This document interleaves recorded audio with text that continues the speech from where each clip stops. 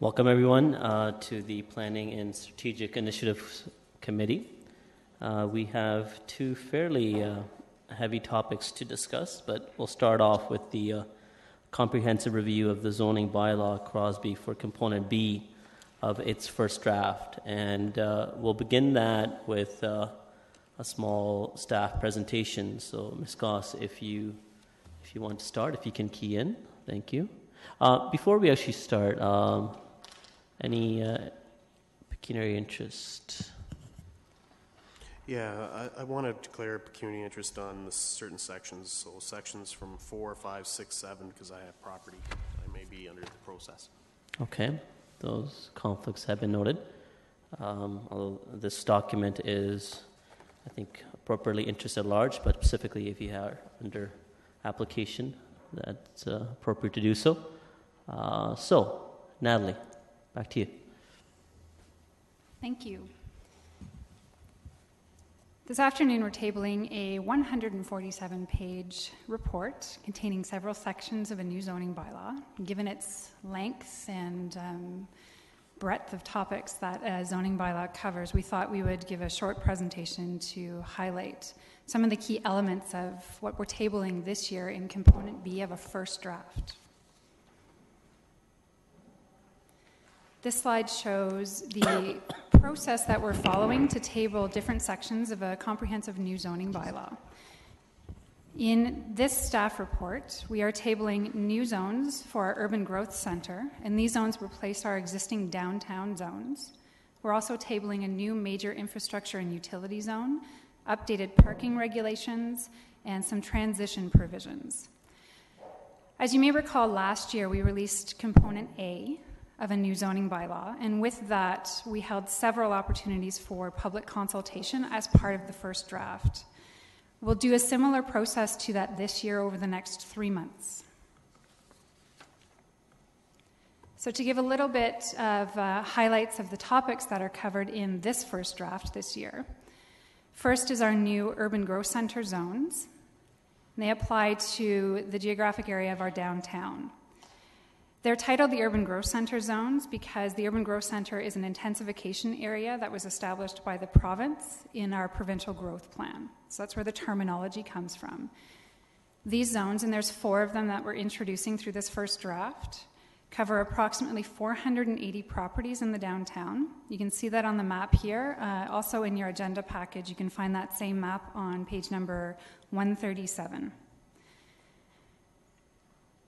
The major differences between our existing downtown zones and these new urban growth center zones is that these zones introduce residential uses across the downtown, and they also introduce regulations that relate to the built form to try to achieve a more pedestrian-oriented scale of a built form. So examples of those types of regulations include minimum and maximum building podium heights and step backs to from taller buildings. Together with these urban growth center zones, we're also tabling bonus regulations. Our existing zoning bylaw does contain bonus regulations in our general provisions section. What we intend to do through this first draft is make several improvements to those existing bonus regulations. First off, development must meet some pre-qualifiers. For example, development must ensure that it's compatible to the surrounding neighborhood. In addition, the new regulations establish a maximum FSR that you can bonus up to, and that would be up to a maximum of 6. You can achieve that through bonusing without going through a zone change or official plan amendment application. The first draft bonus regulations also include details on what are eligible community benefits and the equivalent bonus value that you can achieve if you provide those community benefits.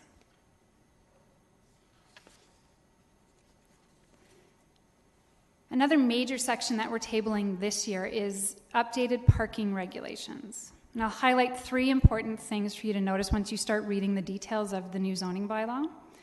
First, you'll notice that there's reduced parking minimums. So we had a review of our existing parking rates done by Paradigm Transportation Solutions, which is a consultant that we retained a couple of years ago. And they looked at our rates together with looking at specific sites throughout the city of Kitchener. And they also looked at other municipalities and their zoning rates as well for parking. And we consulted with our Transportation Services Division as well. And we're able to come up with some reduced minimum parking rates. And these rates vary by geography. So you can see on this slide, and you can see also in the new zoning bylaw, that there's a table that consolidates all of the parking regulations, and it shows them by UGC zones, or whether you're within a parts area, within a mixed-use zone, and then all other areas of the city. We're also introducing the concept of parking maximums within the zoning bylaw. And those parking maximums, there's a range of parking maximums, and they also vary by geography. Something else that's new in this parking regulation is minimum parking rates for bicycles, as well as minimum parking rates for electric vehicles. A couple of other new additional items is we're introducing a new zone that doesn't currently exist in our zoning bylaw called a Major Infrastructure and Utility Zone, and it'll apply to approximately 15 properties across the city that are all publicly owned. Typically, these properties contain large-scale infrastructure, such as a hydro substation. The other unique thing that we're doing in our zoning bylaw, first draft, is introducing provisions that we're calling them transition provisions, and what they do is they would allow for the continued processing of development applications that are in progress right now today to continue to be processed under our existing zoning bylaw for a specified period of time. What this does, it allows the development applications that are in process to kind of finish off with the rules that they've started under, which is something that we see as fair and equitable.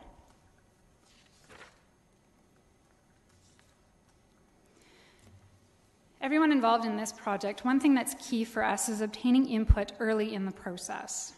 We feel that this provides greater opportunity to share ideas collectively and reach any necessary compromises well in advance of asking council to make any decisions on a new zoning bylaw. So similar to what we did last year, we notified property owners with a customized letter, and in that letter, each individual property owner was informed of their existing zoning as well as their proposed zoning and opportunities for public input. So we're doing the same this year, and we'll be mailing out letters this week to approximately 500 property owners that are affected by the zones introduced to you today. And there'll be multiple opportunities for public and stakeholder input over the next 3 months. We'll hold 2 drop-in sessions with staff presentations. There'll be multiple stakeholder sessions. We'll have a topic-specific session on parking regulations and another one on our urban growth center zones, as well as our bonus regulations. And we'll also be utilizing Engage Kitchener. So there's the recommendation that's in the staff report today, and that concludes our presentation. We'd be happy to answer any questions. Okay, well, it is a fairly lengthy document, so I'm sure we'll be flexible with the time. Questions? Councillor Fernandez, go ahead. Okay, yeah, I'll kick off with a few questions, and then maybe some others will come in too. So the first thing I wanted to ask you, Natalie, was about the, and I don't think it was a holding provision, but it was a holding around the zoning, the existing zoning for applications that are presently in. Have you set a sunset on that when they'll actually have to transfer over to the new zoning bylaws? So through the chair, my understanding is you're referring to the transition provisions. Yes, thank you. So I can clarify that I think it's section 19 of the draft new zoning bylaw contains the details about what complete development applications would be able to take advantage of those transition provisions. And what it does is it would allow for 3 years for those development applications to continue to be processed under zoning bylaw 85-1. And that would be 3 years from the effective date of the new zoning bylaw. So the date that council adopts the new zoning bylaw would be the effective date. And then 3 years from that date, applicants would have a chance to finish off the applications that they've started.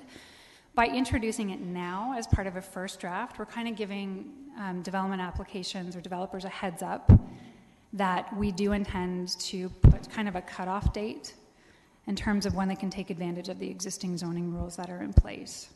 Right, so, I mean, council may not approve this until another year from now, right? So essentially, the development industry has 4 years starting right now. Do you anticipate a sudden influx of applications to try and sort of get in under the radar? Or under the new policies, probably is better wording. Through the chair, we've actually taken a look at the status of all of our current development applications, and there's not that many that would need to take advantage. You would only need to take advantage of a transition provision if you can't comply with the new zoning bylaw. But as you can see from what we've tabled last year and this year, there's a lot of good things in there that a lot of applicants would like to take advantage of going forward. So it would actually be in their interest to comply with the new zoning bylaw. Right. Okay. I certainly want to compliment you on the bicycle room and seeing that added in a number of areas actually with the zoning. I think that's really important. It's looking certainly forward. After Bike Fest yesterday, I mean, maybe we didn't have thousands of people, but the message was, we're going in the right direction. Lots of people said that to me, and we want to see ourselves as a city who embraces cycling and the cycling infrastructure that we need, and that's really critical, I think. The one question I did have was, now my pages are numbered a little, I don't know, oddly, I guess. I'm sure everybody is. Section 5, page 6 of 25. And that was the page that talks about driveway widths and lot line setbacks, which is on page 5 of 25. Did you find it? Yeah, okay. You probably know the document inside out. One of the questions I had was with regards to the widths of driveways, and we have an ongoing problem in the Conestoga College area about widening of driveways. Is this going to be a more stringent measure that we will be able to enforce around expansion of driveways?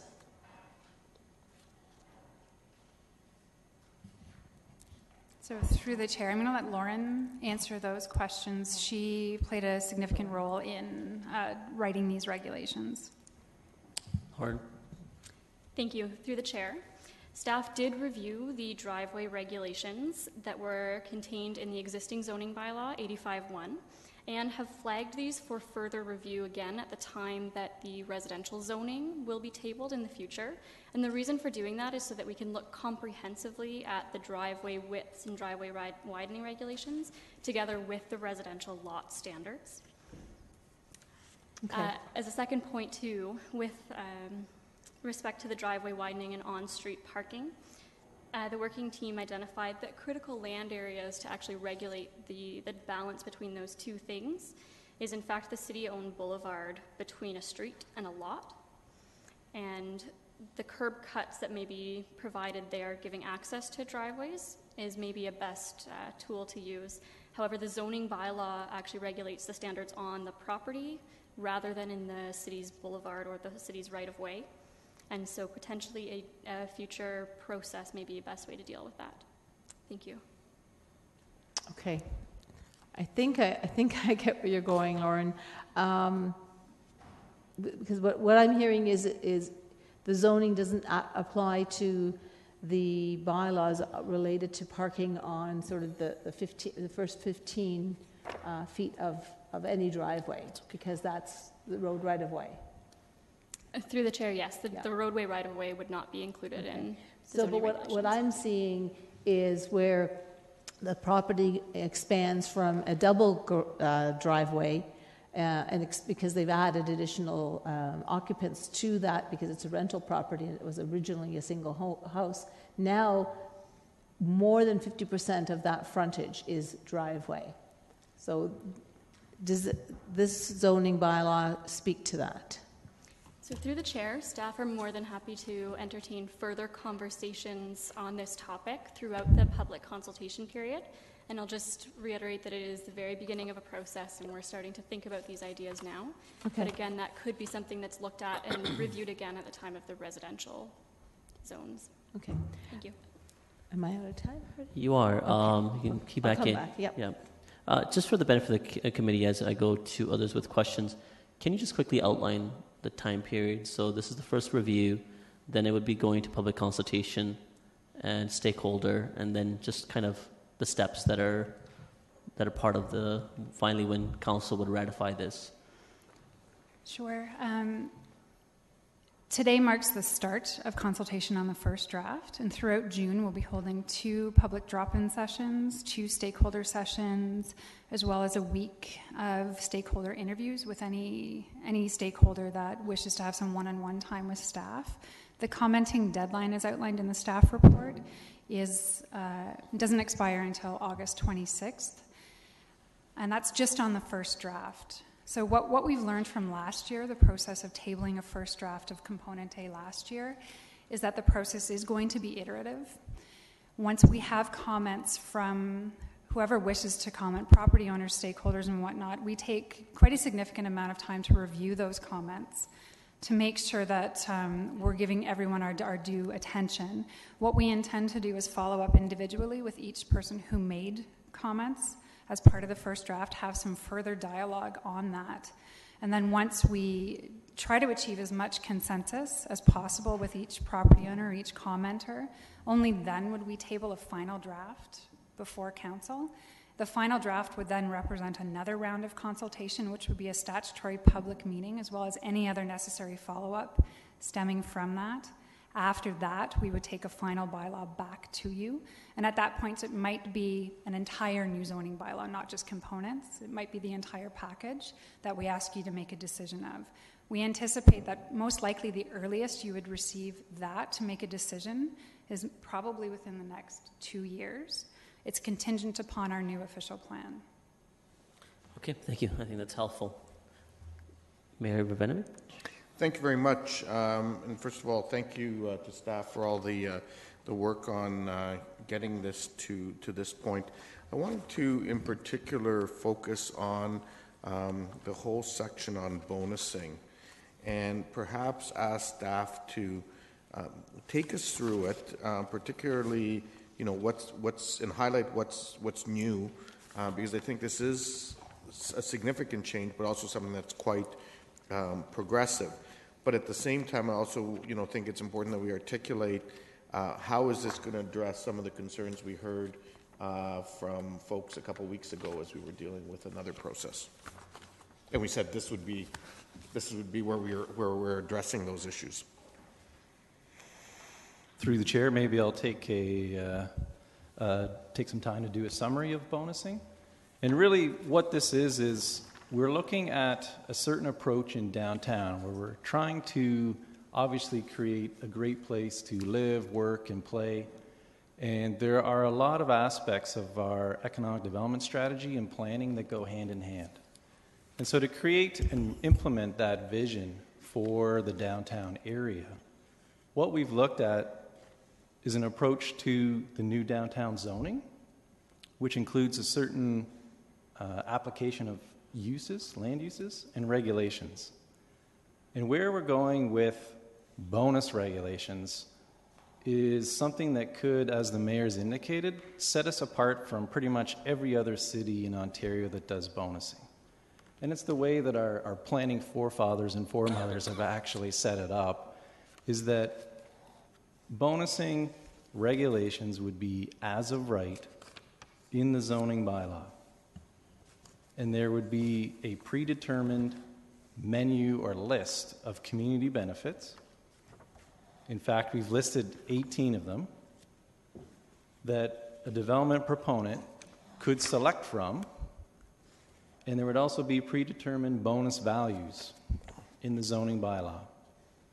And so if they were wanting to do added built form or added density, beyond the official plan allows a floor space ratio of 3 times the lot coverage, but you can bonus above that. A landowner could potentially achieve a doubling of that floor space ratio in the downtown. It's been identified as a very desirable place. It's our primary intensification area. We've heard delegations, and the mayor referred to that from the Part Central meetings, that we have a multimodal hub that's coming in the future. We're looking at so many different things within the innovation district and what might happen in terms of hopefully high-speed rail, two-way go. It is the place to grow. It's the place to grow up and to go higher. But if we're going to go up and higher with more density, that it needs to benefit the community downtown and around the downtown. And we heard that from some of the delegations, the public delegations that came out at the Part Central meeting as well. It's not just density for the sake of density, they said. It has to benefit people. And so if you look at the list that we have, and it starts on page 1-53, I believe, the bonusing provisions have some precursor stuff on 1-52, which talks about when bonusing applies and when it has to be suitable and the infrastructure has to be there. But there's a chart that starts on that page, 1-53. You have a different numbers. Page 5 of 22 within section 4.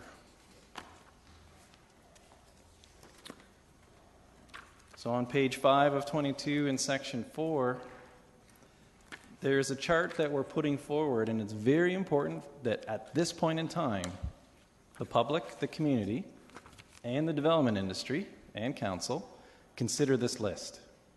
Now is the time when we would be doing robust engagement.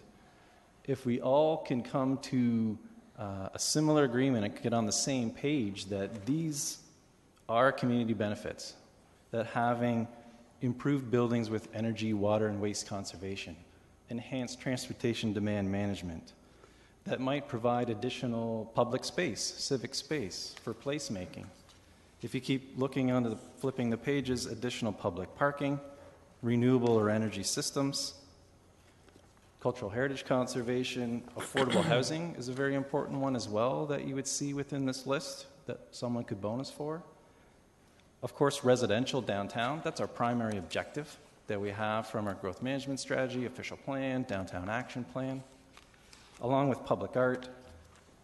We've proposed two things different than what's in the official plan, so we would require an amendment to do this. They are the last two within that chart on page 8. We think they're quite important for downtown to achieve our vision. One of them is food store. If a proponent was providing a food store within their development, they could qualify for bonusing. The other is architectural excellence. And I think this council's added something onto the business plan to look at this. Is there any incentives we can have to achieve great architecture downtown? And we're hearing that a lot from our own industry as well. And so if we can strive to achieve this kind of approach, this would really set us apart from how Toronto does it, how other places do it. To be honest, they're in a little bit more of a let's make a deal situation, some have referred to it. I don't know if it's quite that far, but it can be a cumbersome process that requires a lengthy zone change application. You never know when you're getting into it. It's not very predictable. You don't know what the benefit might be. You don't know, is the building going to end up being 50 stories or 60 stories? You don't know. Whereas our approach, you generally would know. You would know what is within the bounds, what is in the possible footprint this could be, and you would know what the community benefits are. The other thing is the way that we've structured it is a proponent couldn't do just one community benefit to achieve a really high density. The more density they want, the more community benefits you would have to do. So in theory, to at least look at a bonus, a doubling of the FSR through bonusing, you'd have to do at least 3 of these community benefits. And so far we think that's fair, and that's how some of the values have been put out there. The other part is that this isn't really based on an appraisal system as well. There's a lot of nitty-gritty technical details that can hamstring some municipalities that deal with this. So we think this is more beneficial to all involved in the process. Could be a very streamlined process, time saving for everybody involved in this process, major negotiating savings. We do have to supplement it with an implementation guideline that we're working on, and Cameron's here at the table today. He's helping me out with doing that. So we got to get a little more into the details of the process and how it works, and we're going to work with our industry and the public on that. But it's quite important because this could give us a big competitive advantage. Waterloo doesn't do it. Other places don't do it. this could be the Macon and Kitchener approach. So, just so we're clear then, what you're saying is if in the downtown right now, properties can do a 3.0, they can increase it up to another 3.0, which in effect doubles it. But that's then the highest they can go. So that essentially, it would, if you had full lot coverage, you would go from 3 stories to 6 stories. Through the chair, that's correct. That's what in the first draft we thought was a reasonable limit, and that kind of follows our direction from the official plan. We kind of felt anything beyond that really should have a little bit more technical study and probably should have a public process And that would, on a okay, site-specific basis. so in other words, we would still consider the other things, but it would go through a public process. Through the chair, that's absolutely correct. Okay. Mr. Mayor, before you carry, just want to let Mr. May add some clarification. Too many people are. Go ahead, try Yeah, again. through you, Mr. Chair. You may have just got the clarification, but I want to be really clear on this point. Somebody could get a FSR of 6 as of right, but they could still go higher than that through a development application. Right. Okay. Mayor, do you have like another question? Quite a few? Or, Just one more quick one. On section 5.9, electric vehicle parking space provisions. Glad to see this in here. I think it's important and certainly part of the direction we need to be going. So is this just a parking space, or would it actually require them to have the apparatus in place as well as part of the process? Through the chair, it would be to make it electric vehicle ready. Okay. So I think we're looking at the infrastructure for it.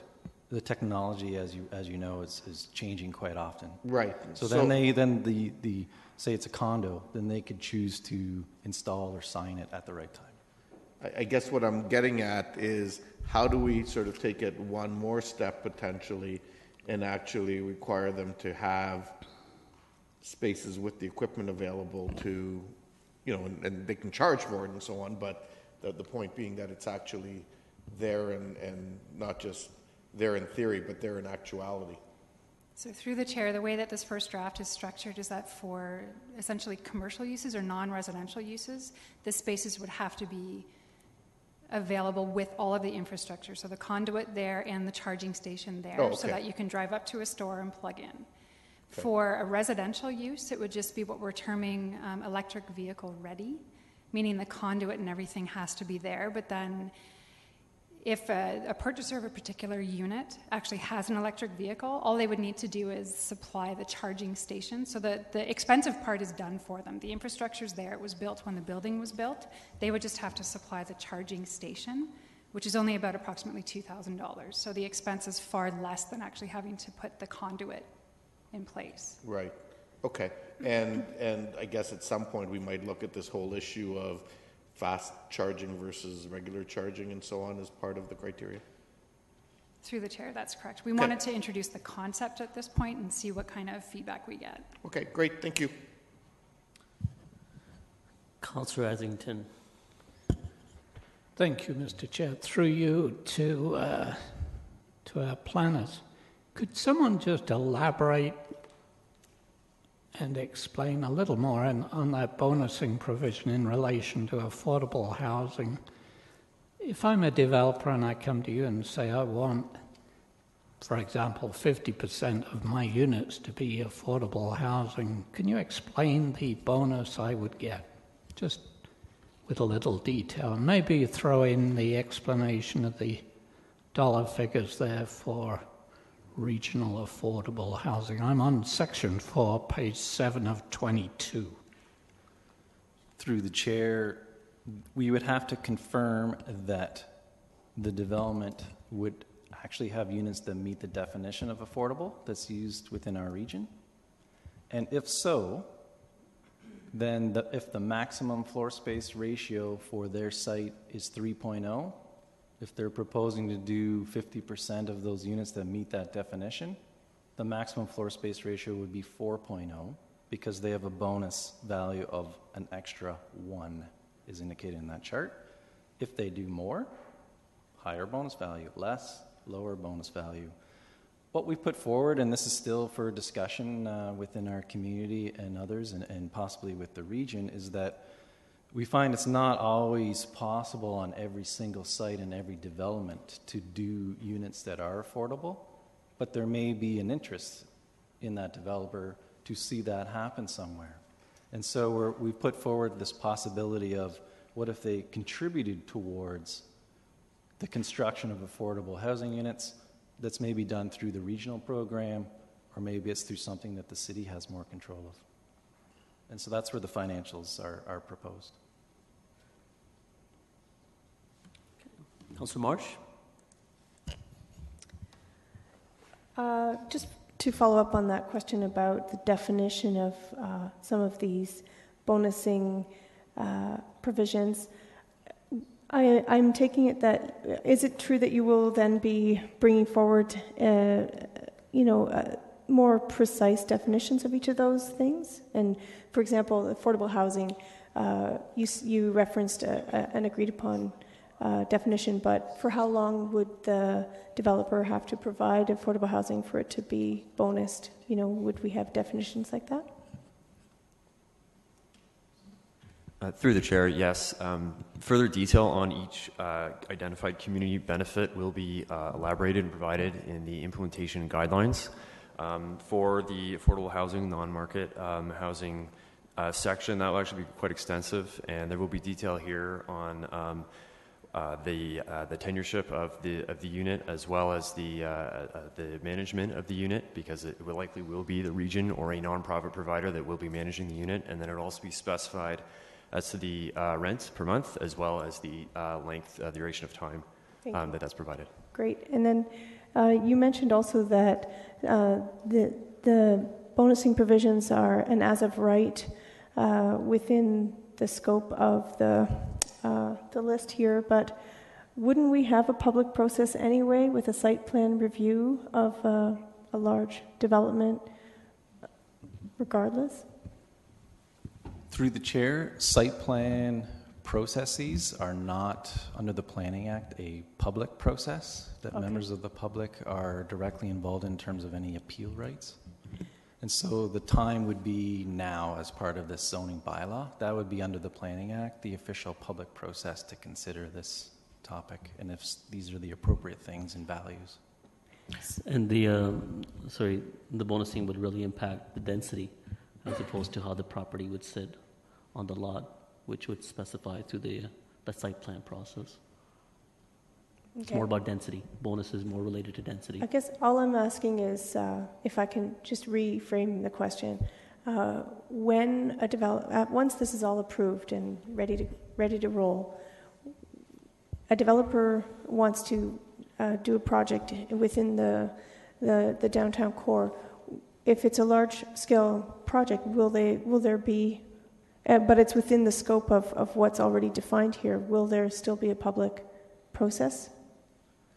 Through the chair, if they would comply with the parameters that are in the zoning, then there would not be any further public process. The public process is deemed to be the official plan and the zoning bylaw. And so just like anywhere in the city, if someone is doing a development that complies with zoning, they just go through a site plan process, not necessarily a public process. What we're talking about, and Council may remember, on the 16th, we talk about the Rien study, and maybe there are other ways we could inform people through either some kind of notification, whether it's online or on the actual property itself, that, hey, this property may be developed shortly before they start to see construction vehicles rolling. Okay, thank you. Councillor Davey? Thank you. I just want to use a specific example. I'm looking at, page 7 of 22. So, for example, they start at 3, and I'm looking specifically at the first one, affordable housing. And looking at the very bottom, it says contribution of funds towards city or region affordable housing programs. So they could, in theory, write a check for $250,000, and their floor space ratio goes from 3 to 4.5. Through the chair, that's generally correct, yes. Okay. Councilor Fernandez. Yeah, I wanted to go to page, in section 4, page 15 of 22. It talks about the location of lodging houses. Through these letters that you're now sending out, do you anticipate connecting with rental housing proponents specifically around the college area? Through the chair, just point of clarification on these ones. Highlighted regulations in the zoning bylaw, there's a footnote there that says we're continuing to review those. So those are existing regulations in the zoning bylaw that we still need to review. Yeah, I did understand that. Okay. To answer your question further, we would anticipate to notify all property owners throughout the city in the same way. So same way as we have been doing. Once the properties are up for proposed zone changes as part of this comprehensive process, the property owners would be notified. If there's other interest groups that wish to be notified of this comprehensive process, they can contact us at any time and we'll add them to our mailing list and make sure that they're notified of the process. Okay. I mean, my understanding was that we had a meeting not that long ago with Bylaw and Alain can correct me if I'm wrong, planning was in attendance as well, with some of the landlords, and I think it was Della Ross actually that was there, and that was one of the conversations that they were having, and one of the asks from the landlords was the ability to be participating in this zoning. So I don't know if that information was transferred to you guys or not. You're having a puzzled look, so maybe not. Through the chair, yes. Okay. We have been passed along that information, and people who were in attendance at that meeting that requested to be notified have already been added to our mailing list, and I'm sure more will be added once we get to the residential zones. Okay, so you've already completed the first flush, which was all the natural areas and all the natural zoning, so now we're moving to another completely different section, and okay, that's great.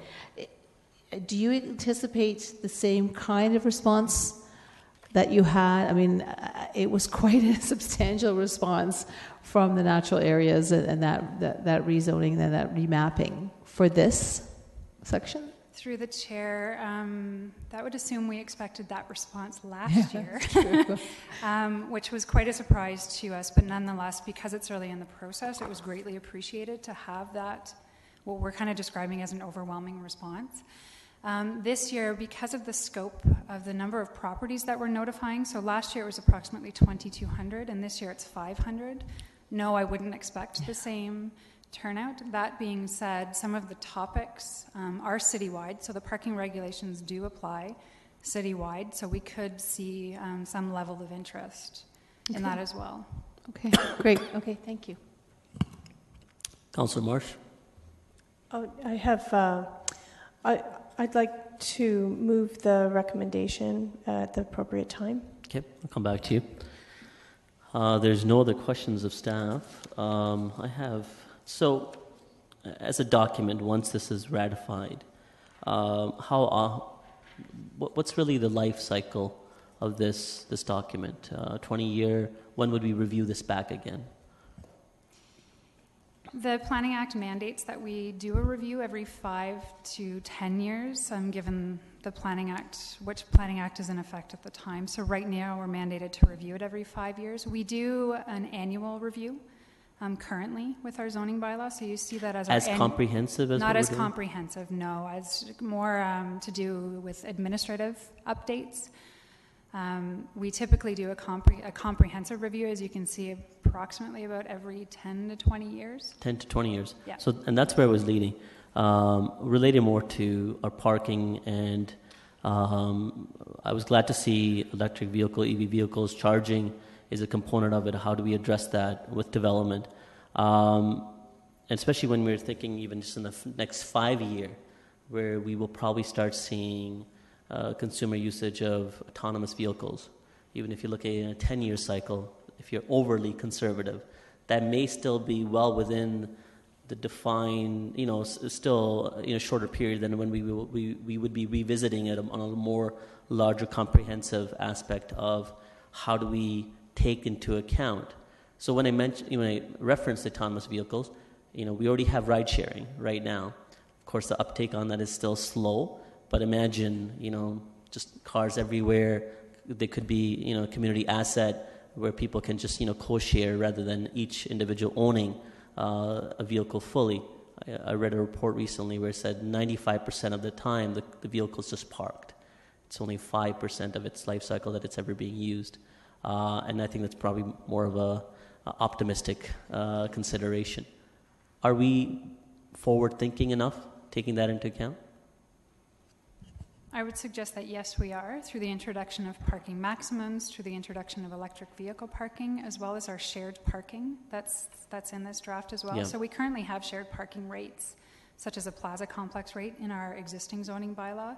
But when you delve into the details of this first draft, you'll see a new shared parking table that does account for the exact kind of situation you're talking about, where vehicles aren't really driven that much and they're essentially parked. So a shared parking situation would allow parking spaces to be shared amongst residential uses and then other types of non-residential uses, because their peak times are at different periods of the day. So right. it's less parking that needs to actually be built. Okay, good. Thank you. That's great. There are no other questions, and Councillor Marsh has suggested she wants to move this.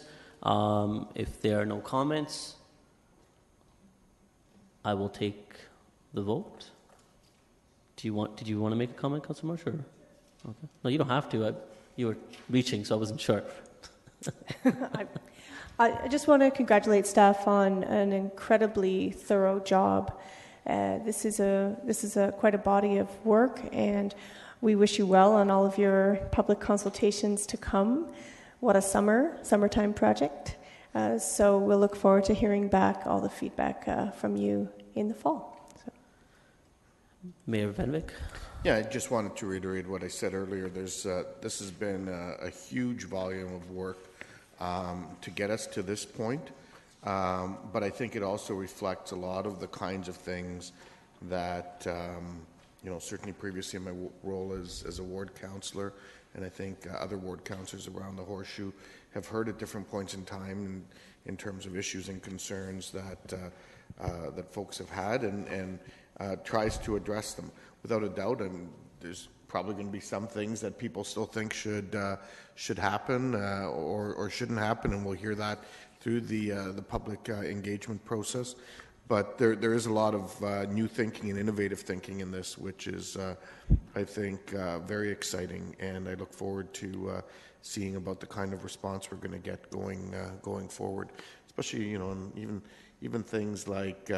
I see some of the new things that we've recently included in the past, or new ones that we're looking at, like biotechnological establishments, brew pubs, all that kind of thing that I know has created some challenges, and really you would think should be more straightforward, and now in the future will be. So, or hopefully will be once we ratify this in the future. So with that, I will be supporting it. Thank you. Thank you. And I'll just quickly take a moment to thank staff as well. It's a great body of work that an undertaking on staff's behalf to even bring us to this point. But it is very clear to see that something like this requires for it to be percolated through a lot of filters before we get the high quality brew. I think it already looks quite refined, and seeing a very proactive forward approach to planning and ensuring that our city does grow in the right and more smart city component. And I think that needs to be a strong consideration, which this document already has started to capture that, and I only look forward to the additional revisions of it. So with that, I will ask call the question. All those in favor? Opposed? And that carries. Thank you. Thank you, staff.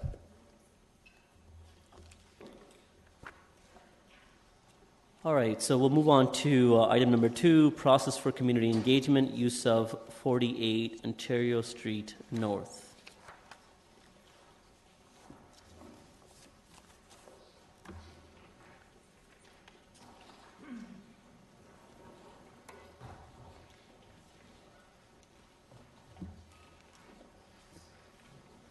So carrying on the theme of forward thinking, so I'll have staff present, and then we can engage in questions.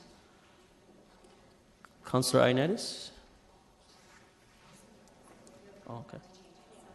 get keyed in.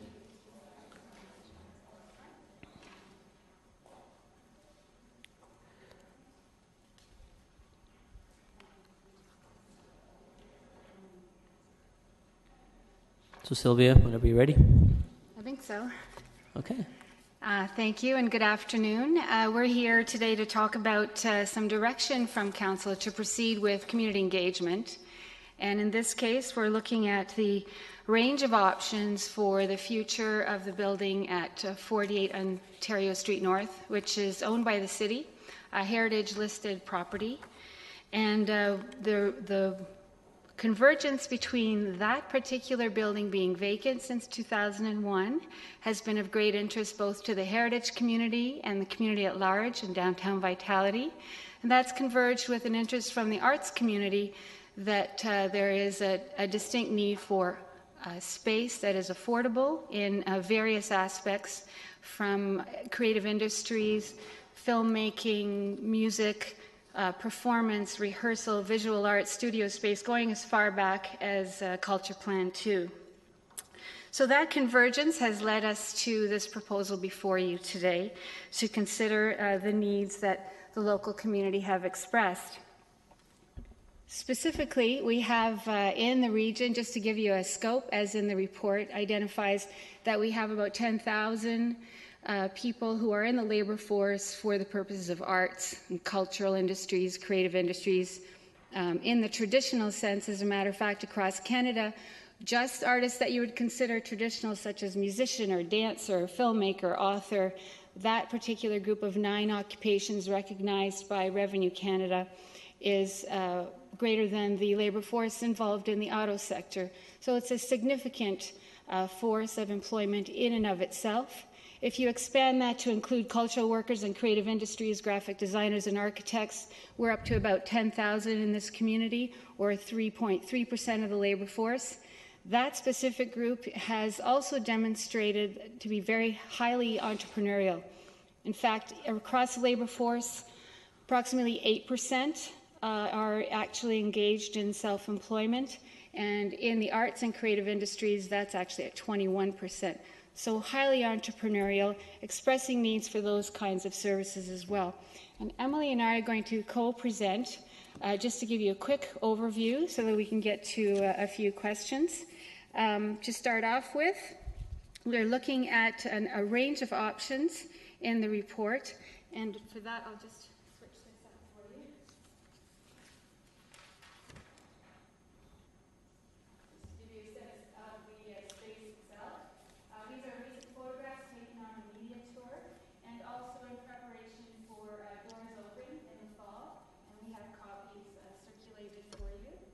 The options for use of the building may or may not include the spaces that you see here. We're looking at a way to study this first with the community to see if it makes sense, because it may not be the right option. Hence option 1, to sell the building. In each case, the options are being developed to determine criteria for an RFP process that Council would then direct to go ahead potentially at the end of 2016 with all of that feedback to aid in the decision.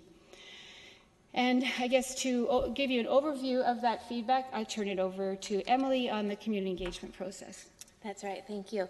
So we've heard a lot from the arts, culture, and creative industries community, as Sylvia says, dating back to Culture Plan 1, which is in 1996.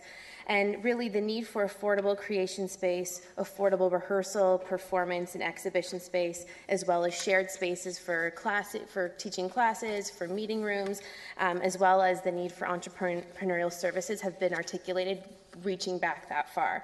And some of the recent consultation data that we've been looking at, we went back to Culture Plan 1 and 2. There was also work done by the Creative Enterprise Initiative, also Creative Enterprise Enabling Organization, that looked at the need for space and actually delivered some programming in Waterloo on affordable studio spaces. We also looked at information that's come from Arts Reboot, Arts Together, which is a community-led initiative that was really interested in discussing the current state of arts and culture in Waterloo region. And they've identified some of the same things as we see from the Culture Plan 1 and 2 from 1996. More recently, some of these same things came out again in the Make It Kitchener consultation process, and this is where the idea of a creative hub or art hub has come forth, because that was articulated in the strategy moving forward. So our intention with the consultation process for 48 Ontario Street North is to not repeat the processes and ask the same questions that have already been answered many, many times, but to look at how we move this conversation forward. So to that end, in June, July, and August, what we are hoping to do is provide tours of the building at 48 Ontario Street North to get people familiar with that space. That will be available to stakeholder groups such as the advisory committees, but then also to the public. In September and October will be the bulk of our consultation. The building will be open for doors open at the beginning of the fall, and then we are proposing to do stakeholder labs that will look at the needs that have been articulated by the arts and culture community, as well as the creative industries, and prioritizing those needs and how they might be met in the building at 48 Ontario Street North. Once these needs have been prioritized, we'll do charrettes to help develop models that will look at how these needs could specifically be met in the building. This will also look at potential governance models, operational models, including some high-level financial analysis. These will then be refined, including some further financial assessment, and then brought back to the community through a World Cafe process where they'll be able to express their preferred models. This will also be available on Engage Kitchener. So the whole point is to come up with a model that is supported by the stakeholders that can then come back to council and the advisory committees both in November and December, and we hope with a final report back to council at the beginning of 2017. So our whole point in this process is to really listen to the community, build on what we've already heard from them, and think about how, how and if 48 Ontario Street North could be operationalized as a hub for arts and culture.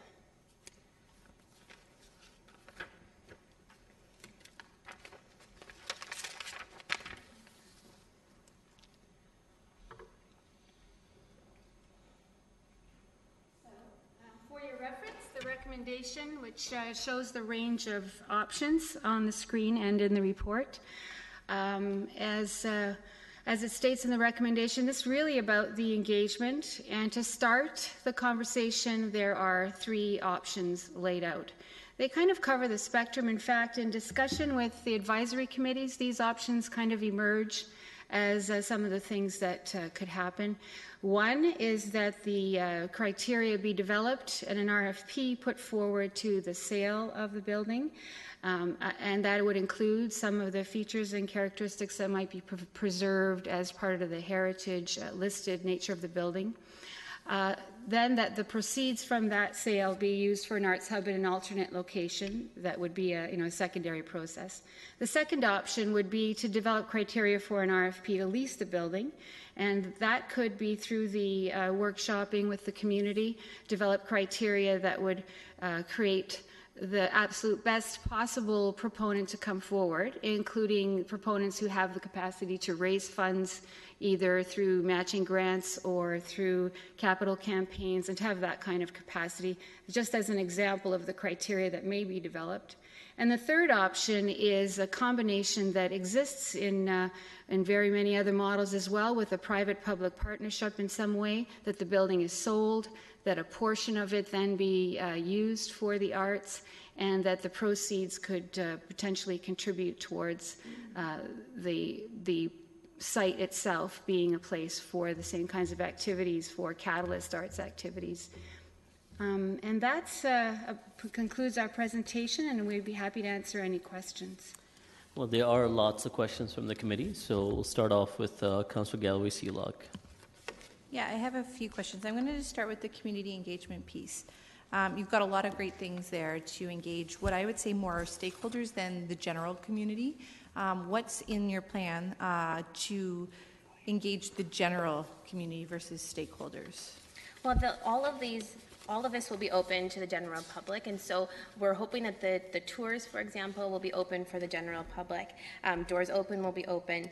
There will be folks with a particular interest in the charrettes in the World Cafe, but the whole thing will be open to the general public. I think there needs to be another piece in there that's either just a survey online to get the opinions of people who either don't have the time to come to some of those, but something that's more of a quick, dirty, I can give my opinion, but I don't have to spend a lot of time. So is that included in there? Yes, so we were anticipating that would be part of the Engage Kitchener portion. Okay, thank you. I'm happy to hear that. There's an assumption that you made on page 2-4 with regard, should the city determine that the building be sold, that proceeds of the sales be reserved for an alternate arts hub. Where did that assumption come from?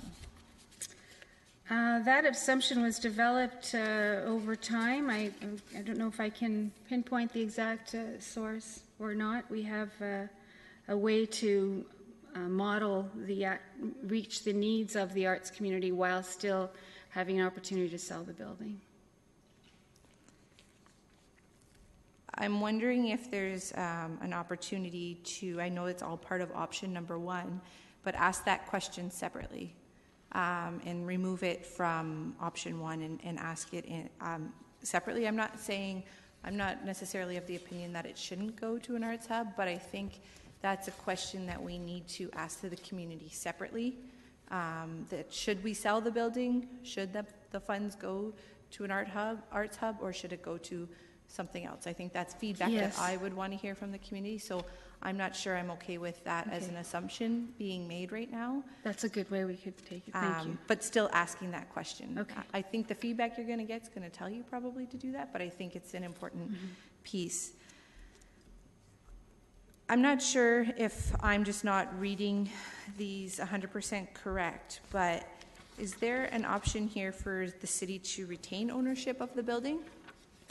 And what option is that? Because I was thinking it might be option 2, but I'm not 100% sure. Through the chair, that's true. It could be more clear that the city retain ownership and seek to lease the property would be option 2. Yeah, I think we need to make that just a little bit clearer, especially if we're going to the community to ask for the opinion, because the way I look at it without that is that we're leasing, releasing, or we're selling.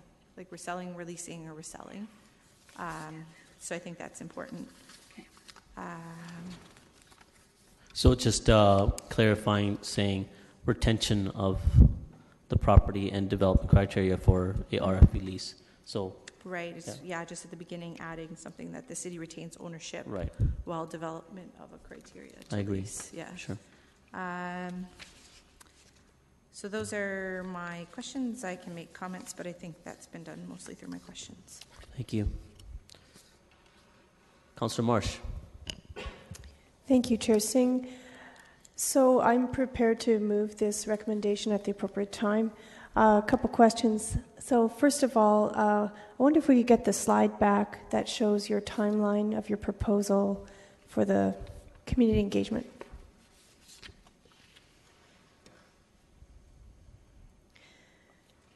So I noticed that in your description of what you'll be doing in September and October, that there's a shift in there from all the consultation through the summer, stakeholder labs, charrettes, and then I heard that you're going to then see what the community's preferred option is and steer towards honing that in order to prepare to come forward to council. Is that that's correct? So could we add a step in there just to share that feedback back to council as well, not necessarily in a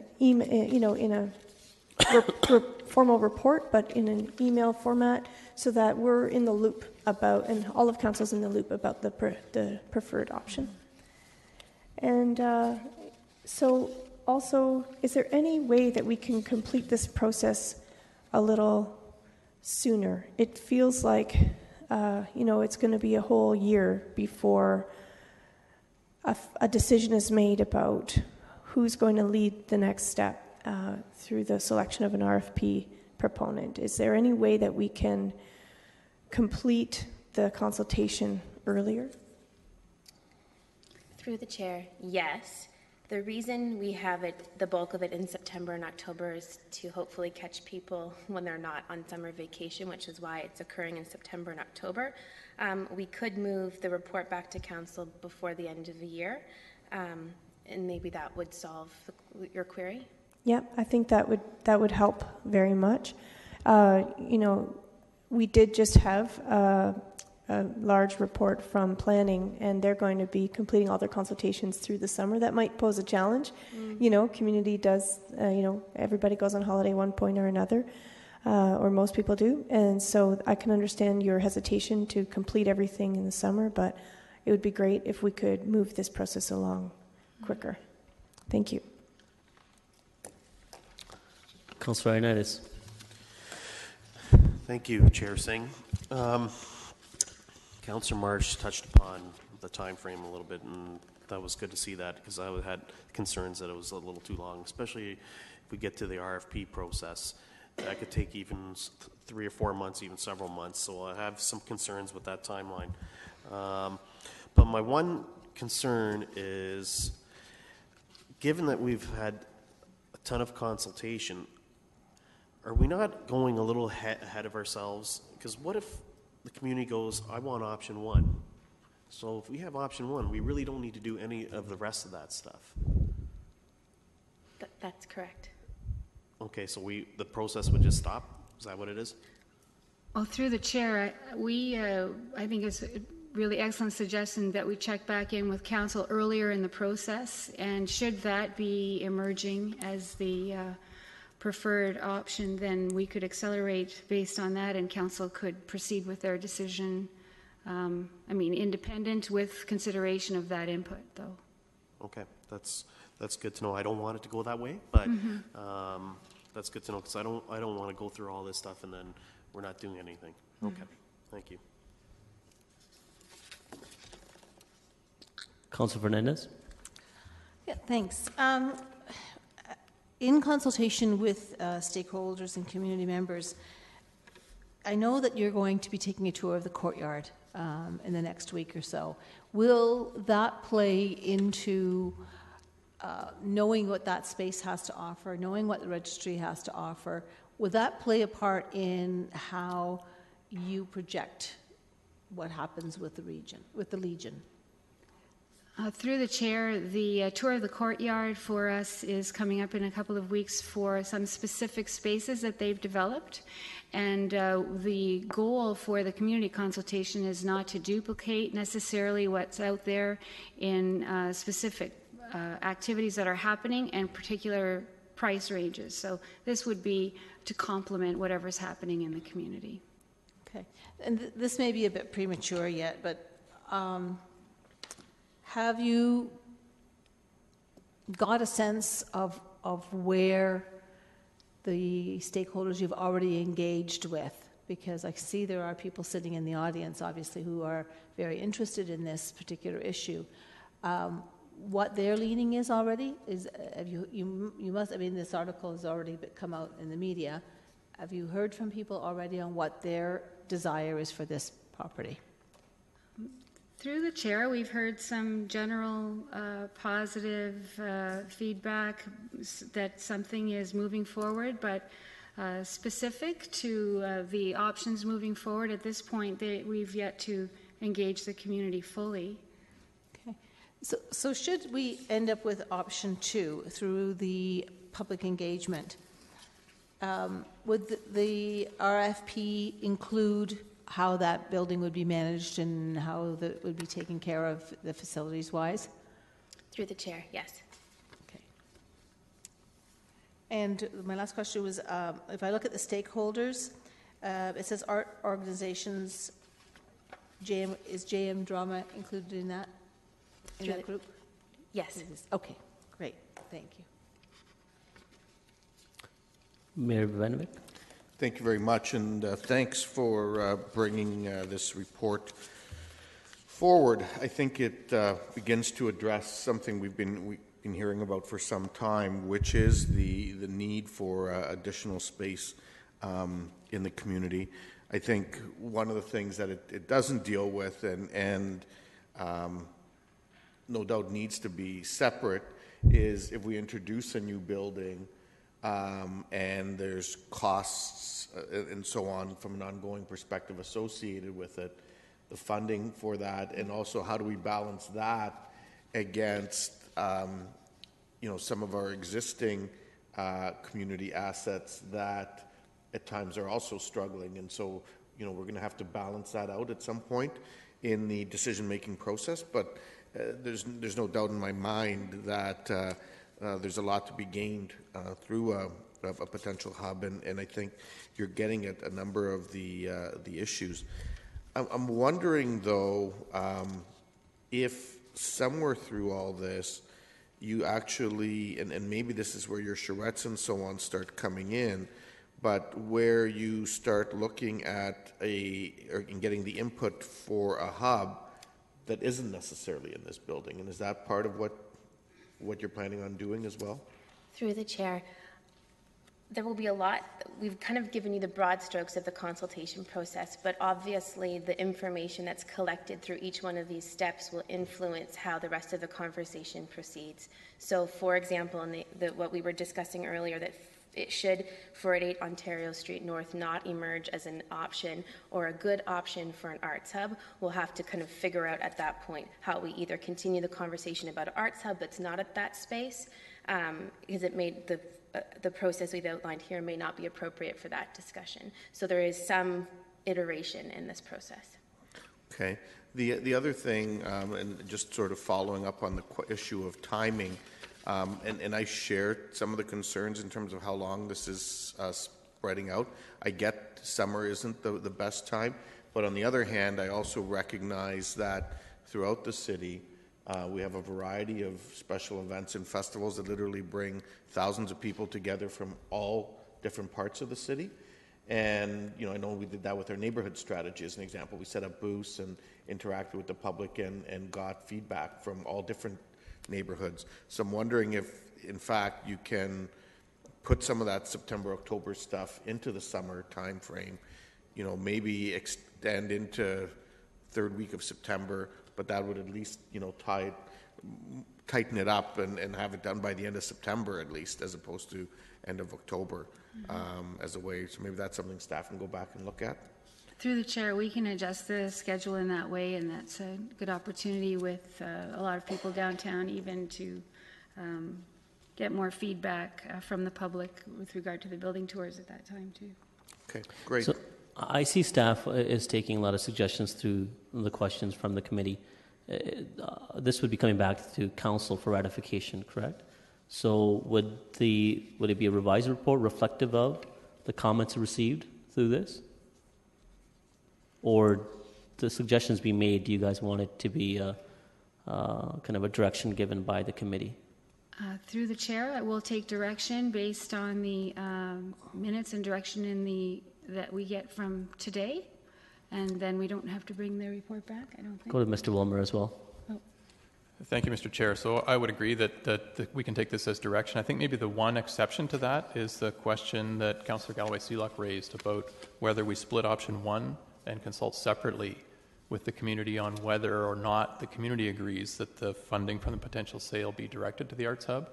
That's not what we've recommended, and I think it was deliberate on staff's part that for reasons set out in the report, we've heard through many forums for many years that there's a strong demand in the arts community for this, and I think what we're recommending is that council make that commitment now, that each of these three options leads to an arts hub, and that we're not really asking the community, do you want an arts hub or not? It's really about where would it be, how would it be operated and managed. So I think that is something we would look for specific resolution from council. And as we've heard concerns about timing, I think that extra question would probably add time to the overall consultation. Okay. I'll go back to, just so we clarify this point, I'll go back to Councillor Seelock. Can you key in? I've gotten part Galloway, part. So that's fine. So were you interested in wanting to kind of explicitly articulate the difference between the beginning of option one, or? Yeah, I do, and I'm opening to having that vote, this committee to make that vote, whether or not to separate them.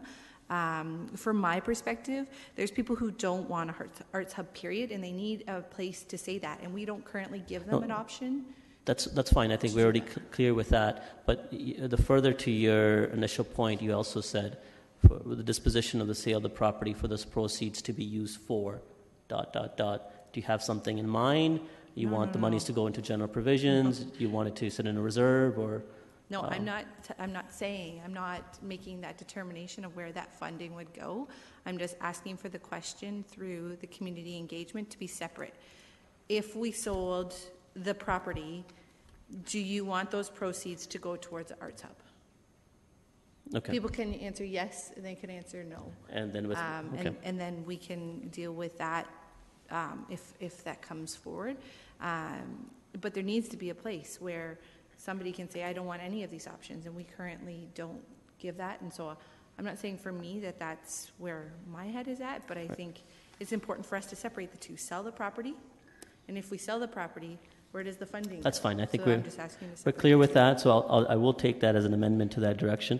And I don't know if you want to write it or not. I don't think it's necessary. You're just wanting to divide option one. So when the time is right, I will take that. So back to council. So again, to committee members, if you feel that you're suggesting something that is outside the scope of the staff recommendation, then that's not a suggestion. That's more of a direction. Then you may want to articulate if you want to forward that as an amendment. Councillor Ethington. Well, first off, Mr. Chair, I've got a couple of questions, but I just quickly say what I've just heard would completely undermine this whole process. I'm not going to take comments on it. You'll have opportunity. Well, you've taken comments already, Mr. No, Chair. I was asking for clarification, Councillor. So please, if you want to ask questions of staff, and there are delegations as well, so we want to be respectful of that. The questions of staff, you've already talked so the two advisory committees, and I know that some people have already toured the building. We've already been asked what the general impression was. From a general impression point of view, what did you hear from the advisory committees, and is that reflected in these options? Through the chair, from the point of view of the options, they emerged quite naturally from the various committees. So they seem to have hit the spectrum, although there may be an option that's not in there. It's a start to the conversation.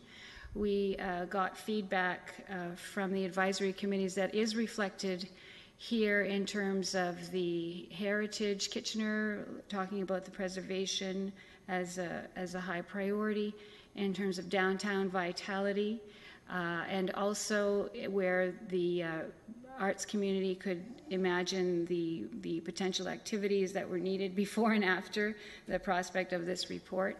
And finally, from the point of view of downtown development, we also got some feedback on the potential of the space on that street.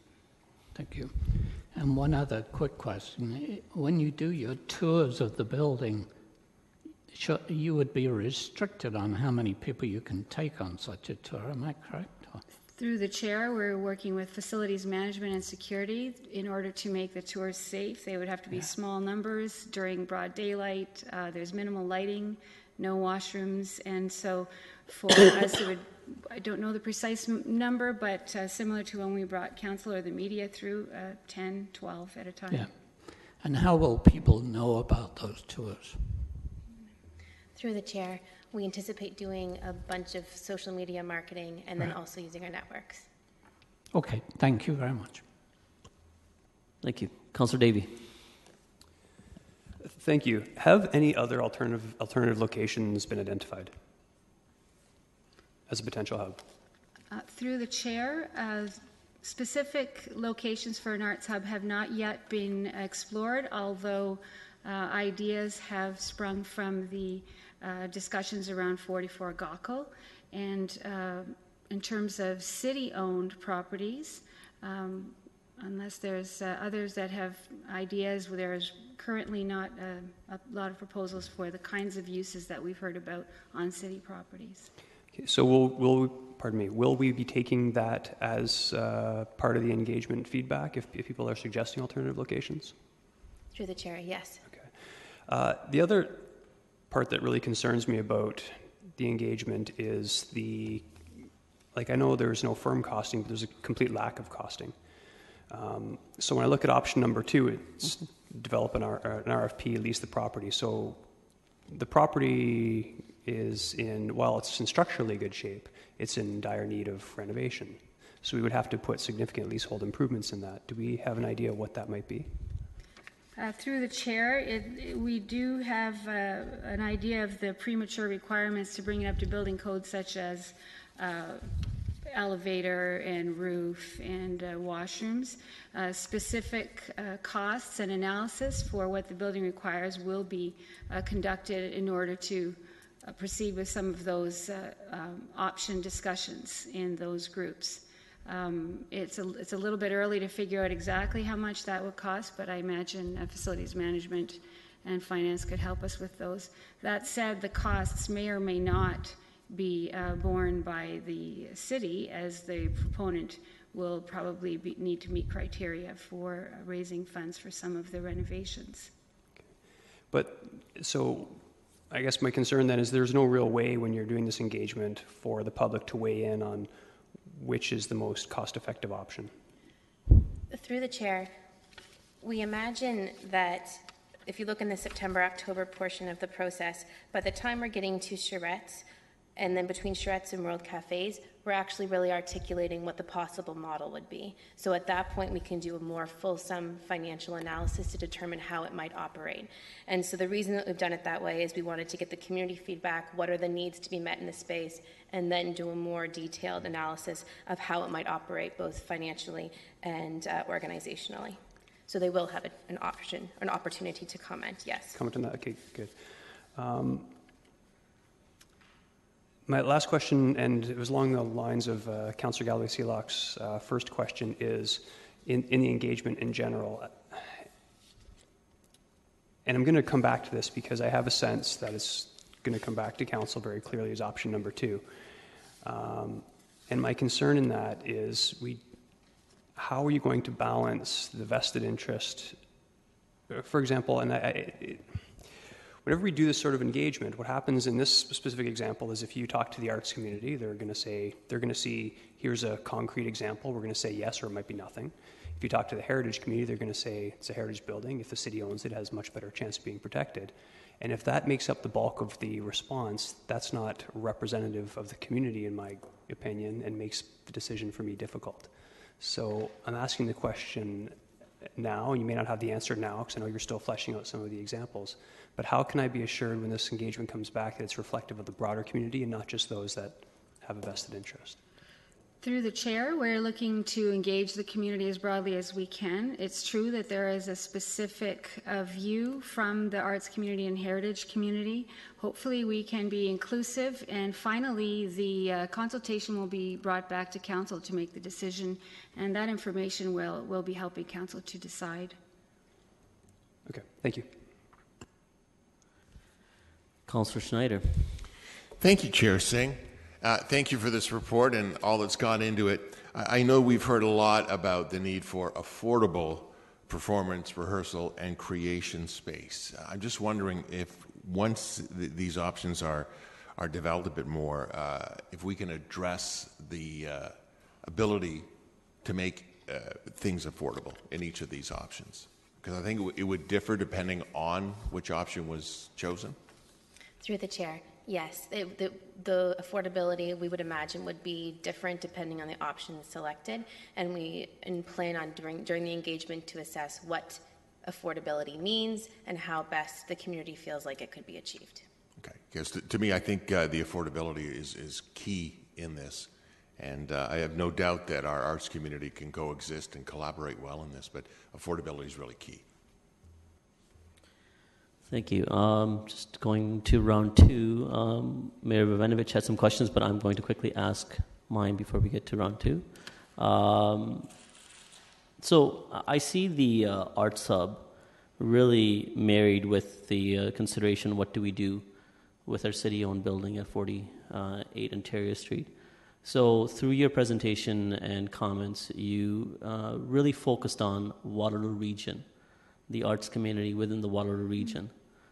Why are we taking this up on as a arts hub as opposed to the region of Waterloo perhaps taking on that mandate when whatever facility it's really built will not only serve the residents of Kitchener, although they will be explicitly paying for it, but will be wider serving to the entire regional constituency or residents. Through So the why chair. why are we not lobbying to the region as opposed to us really taking the charge on this on our own? Through the chair, depending on the kind of models that emerge, I think those funding models, should they serve beyond the City of Kitchener, would include exploration of exactly how that would be funded municipally with partnerships, as we've done in other cases, provincially and federally. And when you're saying funding, you're saying, I should time myself, my apologies. Should be fair as I am to everyone else.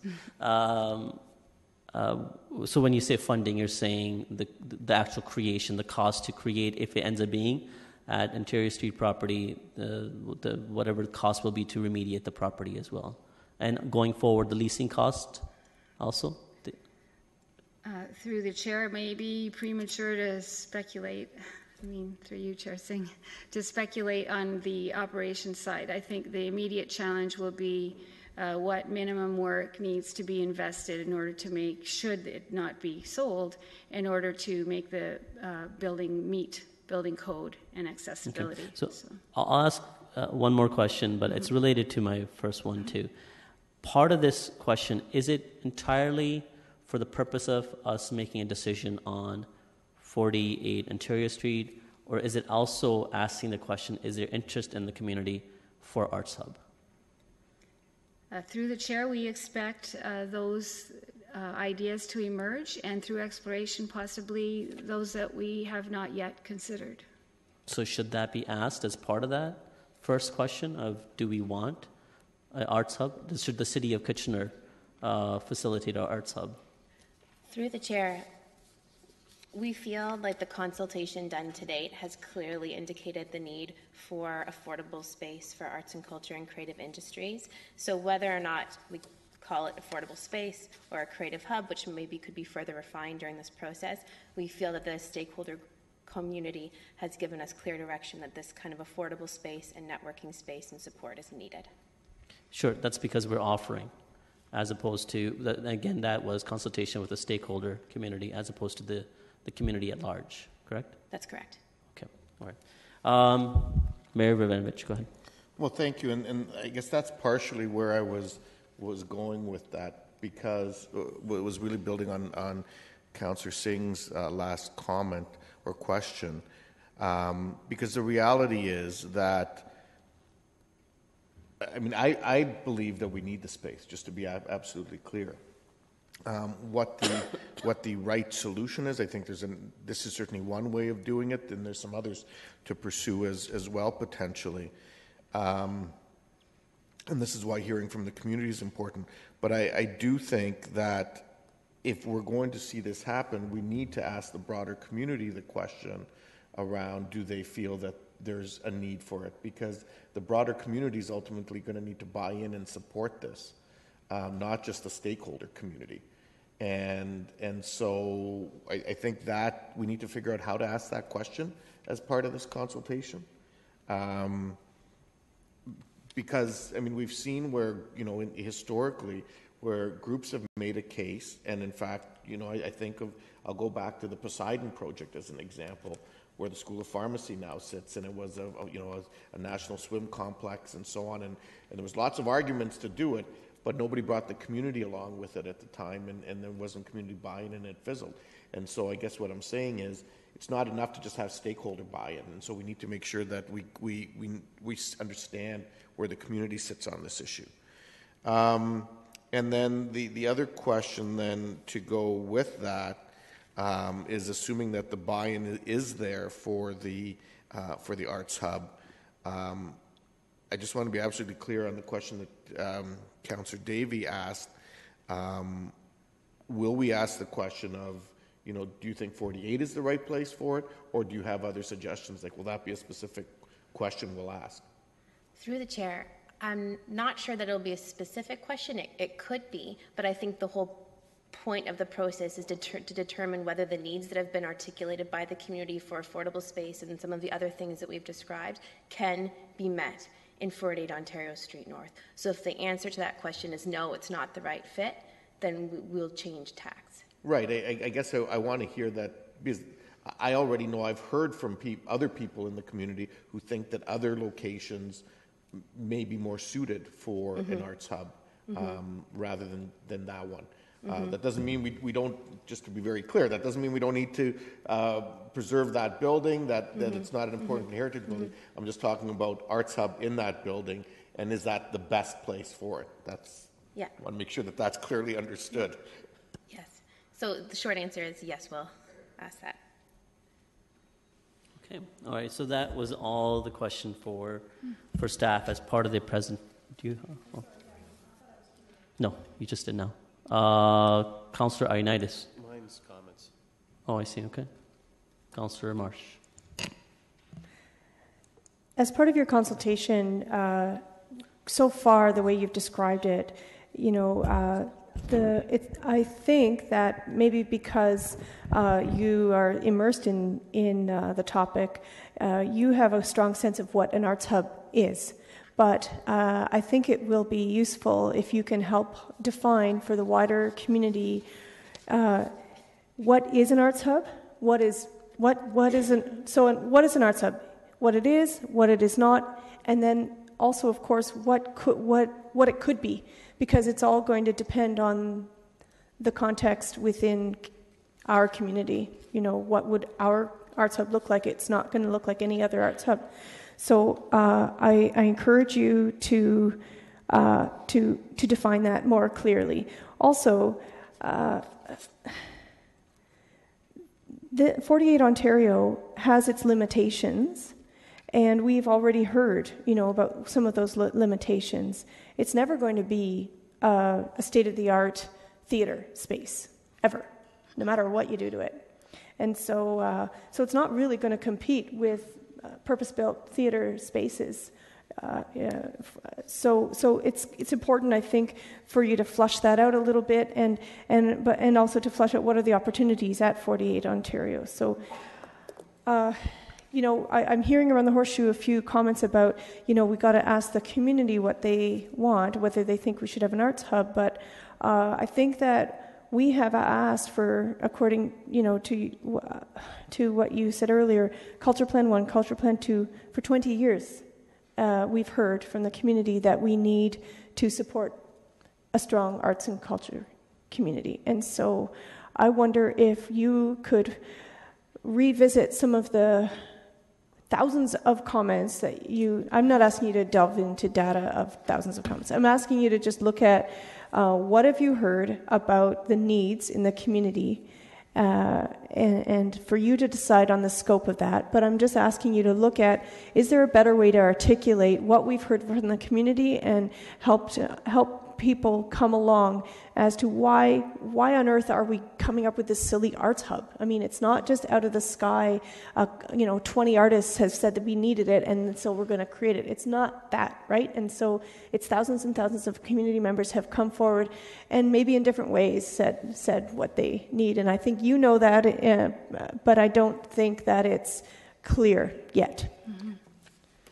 Through the chair, part of the exploration will be to define Arts Hub as far as what it means through the community, but also to note, especially through Make It Kitchener, but along the way is what we've discovered, this is about building the industry, and the creative industries have their interest as part of the labor force, similar to the work that we've done in Make It Kitchener, and the kind of catalyst investments and strategic direction that we've taken for other industries is what we're doing here. It's not particularly that it can't all be met in one space. It may be decentralized. We hear a lot about centralized working to act as a catalyst, similar to the way it has in the technology industry. It's, as it states in the report, generally project-based work, and therefore having an opportunity to network with each other to find the expertise grows the industry. And that actually sparks the rest of innovation. Even the Martin Prosperity Institute shows that communities with an active and vibrant, as Richard Flora had said in his last visit here, that kind of vibrant scene actually sparks innovation across other sectors, up to and including the manufacturing and design. So this is goes into what we've been hearing for 20 years, overlaps what we've been hearing from the community, from the economic side, and thirdly, how it actually feeds innovation across all the sectors. Okay. Thank you very much. Again, those are the questions to staff and as a delegation. Councillor Etherington, comments? Again, we have delegations. Just the committee, I did this a little bit differently. Typically, we have staff presenting, but this was a bit more in-depth presentation, and then we go to other delegations as well and then come back to staff. I did it this way because I presumed there was a lot of questions of staff to begin with, and I wanted that to be weeded out when we finally get to our delegations as well. So now finally we'll get to our delegations, and I appreciate the patience for you sitting, and hopefully the questions that was asked of staff was informative for you as well as you bring forward and present to committee. So the first presenter is Mr. Marskell. Please come forward.